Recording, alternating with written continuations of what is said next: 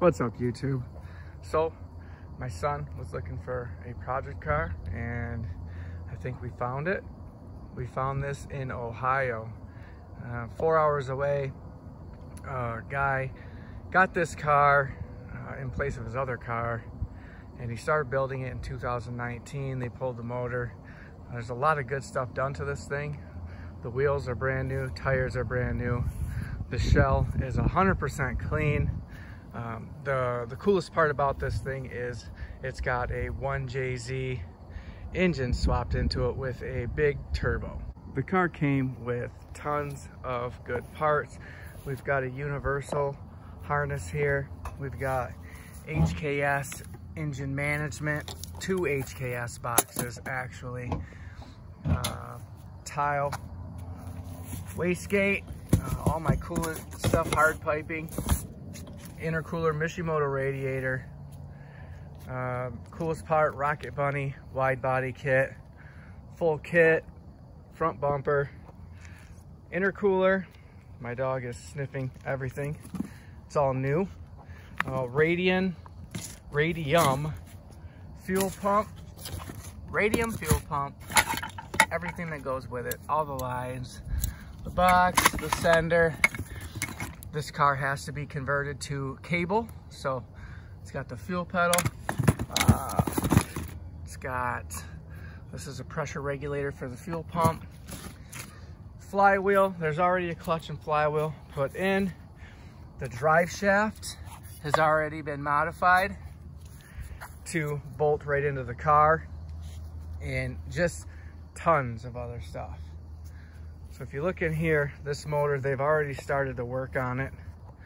It's got the cam gears, new timing belt, this big turbo. It's non-name brand, but ball bearing, so that turbo will be reliable. You can see where he got it from a guy that was a, I guess they said he's built some crazy builds. He knows what he's doing. And they got the car from him and started. They got this car and they bought the donor car for this engine from him. And he was planning to do this swap with a 2JZ. Ended up going with a 1JZ. And this is the old engine harness. So if you look at this thing, it's a super clean shell.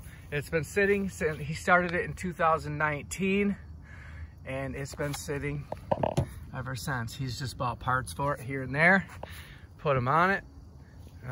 The interior is 100% clean. Check out these rear wheels, just amazing looking. You look inside the car's mint. We've got to figure out our shifter. Everything's here. We need to go through it today, give it a really good cleaning. The sun's killing my camera. But overall, this is one heck of a platform to start with. They had this motor down to the bare block as they were building it. The intake is on loose. Everything's on loose. You can see we're missing nuts here. They showed me they had it as a bare block. They set it in here and they just built around it. They were mocking it up. So everything's loose. So we got to go through and do that. But if you look at this block, look how clean that is. It is a GTE block. You can tell by that oil feed there. So this thing's sweet. It's going to be a cool car. Today, I want to go over this harness, make sure all this was strictly to the FRS engine, get it capped off, make sure we don't have to deal with that anymore. And we want to put power to it, test the headlights, the tail lights, the radio, the windows, everything that should work in the car. Obviously, we're not going to have heater. We got no heater core hooked up. Once we verify pressure, then we'll go from there. But in this video, I just want to make sure everything around the car works, and then we can dive into this motor. So what my son is doing is we're taping all these wires so we know that none of them can touch once we give this thing power. This is temporary because I know we'll have to get back in here and we're gonna have to find power and ground and stuff like that to power up our HKS ECU. But for now, we can be comfortable in knowing that none of these wires are going to arc. Yeah, and that's the right way to do it, guys. You cut off the old engine harness. This is just at a point where he was ready to start wiring the engine. He cut the harness, put it in there, and that's just where the car, you know, stopped. That's where they stopped. Overall though, this car is freaking sweet, and this motor is gonna be awesome. This manifold, if you look at it, comes down, and then you've got two runners coming out of each side going to the wastegate down here. This turbo's got a 3.5 inch outlet. So this is not going to work. The car originally had a smaller turbo on it, and then they went with a bigger turbo. So we're gonna have to fabricate that and make it work. But as far as engine harness, they've got a really nice engine harness. It's all labeled. I mean, this thing is sweet. So, except there, I did notice there's a couple that weren't 5. I thought I saw a couple wires that weren't labeled that had been cut. One, like these ones right here. What are those? We're gonna have to figure that out.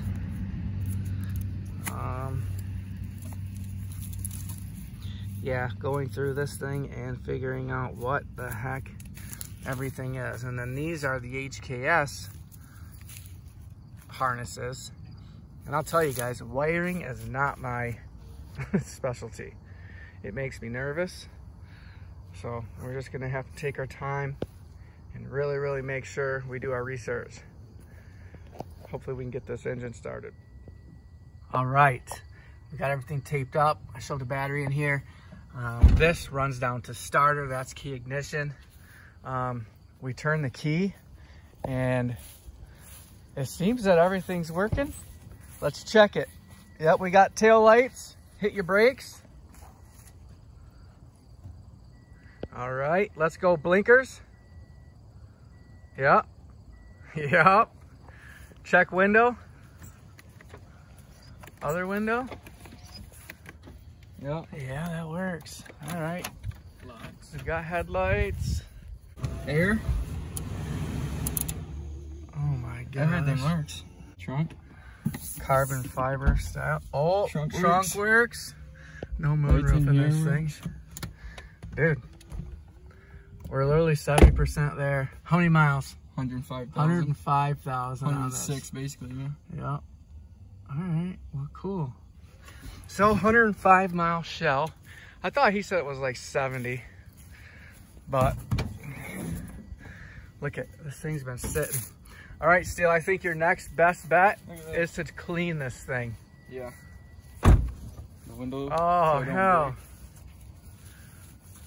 Dude, this is cool, man. Literally 70%. Yeah. Way there now. Now, we move on to the engine. We know the car's good. We need to, I mean, look at the block. The block is shiny. It's like a new motor. 45,000 miles. Look at that block. It's just clean. CX racing mounts. That is sick. That's so cool. We need to get valve covers. Need to get an intake gasket. Yep. We want to get a manifold gasket. Get all those gaskets. And then we're going to tighten all those on. Keep our eye open for a manifold. Maybe we find one on eBay cheap or something. But that's the car, guys. We just made a lot of headway today, making sure all this stuff works. We are going to have to fabricate this exhaust because now there is a 3.5 inch outlet on the turbo, but that's no big deal. We just weld something in there. So this is the beginning of my son's journey. He spent a lot of money on this. I think it's gonna be a sweet car when it's done. This is something for him to learn on, and we can do it together. We got the car all running and everything. So now what's next as he's going to power wash the car, get it all cleaned up, get it back to, you know, just nice again. It's been sitting for 2 years, since 2019. He got the shell, he bought this car in 2019, and it's been sitting as a shell since then. Yeah, these wheels, look at how dirty these wheels are.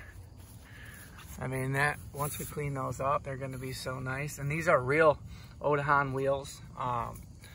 These are actually BF Goodrich G-Force tires. Everything that he bought for this car was, you know, top of the line, if not close to top of the line. He definitely had attention for detail, and I'm excited. So if you want to see if we ever get this thing running, subscribe, do what you want. We're gonna leave it here, and thanks for watching. Peace.